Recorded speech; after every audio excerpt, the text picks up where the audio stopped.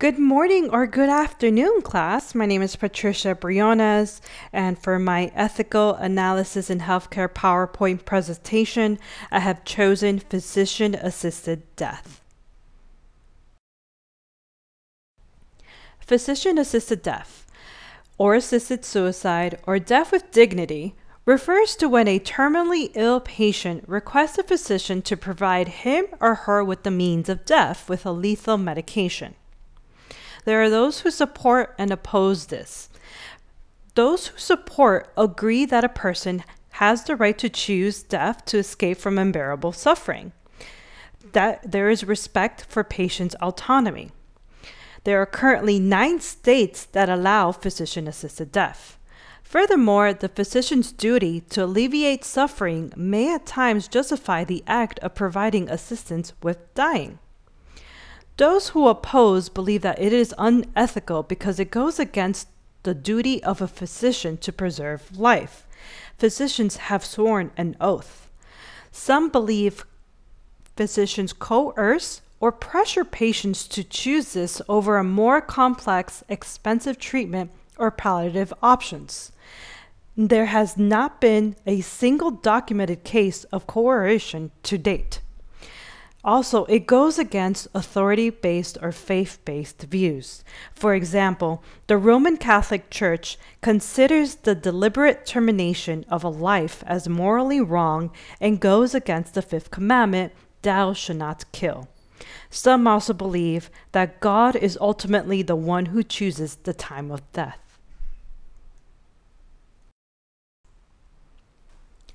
My personal belief: I do support physician-assisted death. Patients' autonomy is respected. Patients have the right to control their circumstances. Doing good by ultimate relief of suffering and allowing the patient to be in control of their decision-making at the end of life shows compassion by the medical profession, which is an act of beneficence. Also, refusal to relieve suffering and deny the patients their request is harmful to the doctor-patient relationship. Also, research shows that seriously ill patients suffer tremendously due to their illness. No patient moves from a state of 0 to no suffering to intractable, unbearable suffering overnight.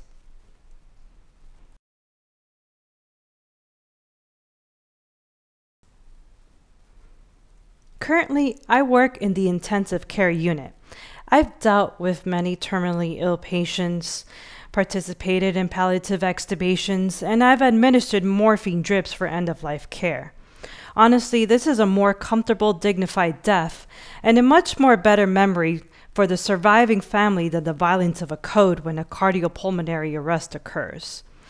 Often, we have patients who lack decision-making capacity, and their decisions are fulfilled through the surrogate, who sometimes just want to keep the patient alive regardless of how their prognosis is. So ultimately, when this conflict arises between the advance directive and the wishes of the patient's surrogate, the attending physician seeks assistance from the ethics committee. Analyzing projections for evolution in the future. There have been tremendous advances in the healthcare over the past 5 decades, which honestly have benefited society in numerous ways, one being the ability to sustain and prolong life where once individuals would have simply died. Ill persons today can live much longer. We'll go back to about 1975, where Henry P. Van Dusen and his wife Elizabeth committed suicide. They chose this rather than suffering from their disabling conditions. Around 1997, the first U.S. law was passed in Oregon allowing the legalization of physician-assisted suicide. In 2019, New Jersey becomes the 8th and Maine becomes the 9th jurisdiction to enact assisted dying law. So in the future, we expect more states to enact assisted dying laws. If states were to eliminate the laws, these terminally ill patients would just find another way to commit suicide. Impact on healthcare providers. How do healthcare providers respond when presented such a request from these patients? This is a very tough on the healthcare providers, and it affects them emotionally and psychologically. In some instances, physicians who have expressed support for the law but have discovered that when the time actually came, they couldn't follow through, leaving their patients stranded. And some physicians feel that death coincides with failure. But physicians do acknowledge that they are actively helping to make a patient's last wishes, last days, free from pain, free from anxiety, and spiritually rewarding. Professional development and in-service for current healthcare providers. One of the most important aspects of responding to a request for assisted dying is to be respectful, caring, and to include a patient's spiritual or religious beliefs. People nearing the end of life may have spiritual needs such as finding one's meaning in life or even ending disagreement with others if it's possible.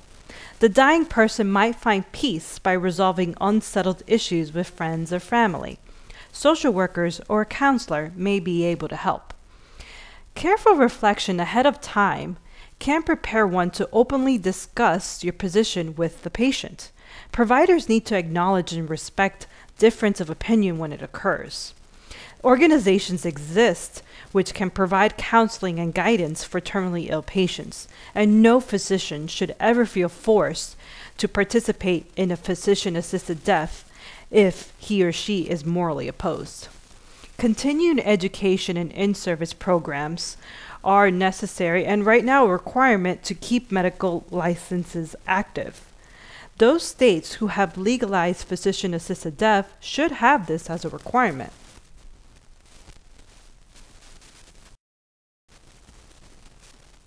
Training for future personnel. Providers should have knowledge and be educated about local law. Every state has different laws and regulations. Physician-to-patient family communication should be emphasized. This is a very sensitive subject. Healthcare providers should be taught how to navigate the conversations and be able to guide the patient for the end of their life care. Providers should also have cultural sensitivity. And again, like I stated, certified training or continuing education is specifically for the states that have physician-assisted death should be required. For example, there is a Stanford Physician-Assisted Death in Education and Training module application that is available online for free, but not a requirement. Lastly, psychologists and psychiatrists should be involved, regardless if the patient has a mental issue or not. Ruling this out is important and ultimately will conclude that the reason for death is only due to debilitating terminal disease.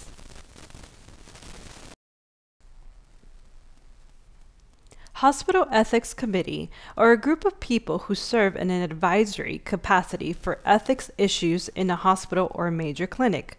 Membership varies depending on the committee's function, so they are available in order to seek for guidance.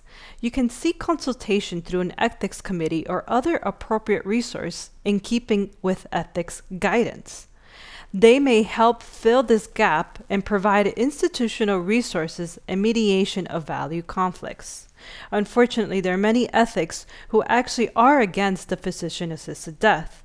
They state, permitting physicians to engage in assisted suicide will ultimately cause more harm than good.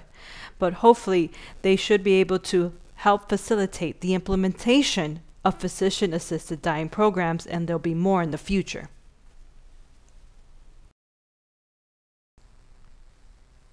Ethical theories and principles such as non-maleficence, justice, autonomy, and benefits are at the forefront of this medical debate. Providers struggle with finding an optimal balance between the autonomy of a terminally ill patient and the physician's commitment to non-maleficence to do no harm. The autonomy. Every patient, every person has the right to choose whether they want to die or not. And there's justice. Justice requires that we treat like cases alike. A competent terminally ill patient has the right to treatment refusal and choose death. Treatment refusal could lead to more suffering. justice requires that we allow assisted death for these patients.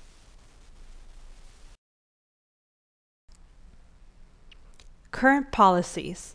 Currently, you have to be an adult, terminally ill, given a prognosis of 6 months or less to live, be mentally capable of making your own healthcare decisions, be a resident of either 9 listed states, and physicians must also inform the patient of alternatives, which include palliative care, hospice, and pain management options. Next of kin must also be notified of the prescription request, and a second consulting physician must confirm the diagnosis, prognosis, and mental competence. My suggestions to changes in addressing the new challenges is, with today's advances in healthcare medicine, other options should be done first: specific therapy, medications, or even palliative care. Physical or emotional symptoms should be managed effectively prior to choosing physician-assisted death. Symptoms associated with the dying process, such as pain, depression, or nausea. Again, there should be an involvement of more healthcare professionals. Currently, there's 2 physicians involved with physician-assisted death, and there should be an involvement of the psychiatrist, psychologist to make sure to distinguish depression from a natural reaction to a terminal illness.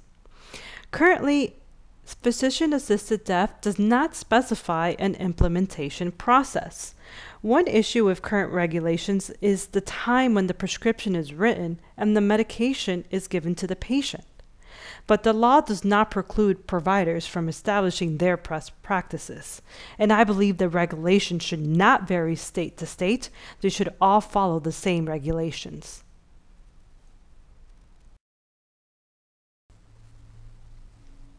Insurance and healthcare reform. The Affordable Care Act is changing how we access healthcare and broadening the wide span of options across the health spectrum. Currently, they prohibit discrimination against individuals or institutional healthcare entities that do not provide assisted suicide services. Currently, Medicare and Medicaid do not cover these costs. And covering the cost of physician-assisted death rather than the treatment costs can save insurance companies money, but most continue not to approve or authorize this. Currently, under the circumstances, sometimes choosing to die isn't really an option at all if the patient is unable to pay for it and if the insurance denies it. I believe insurances should consider the same policies and regulations set by the state's law. That concludes my presentation for physician-assisted death, and these are my references. Thank you.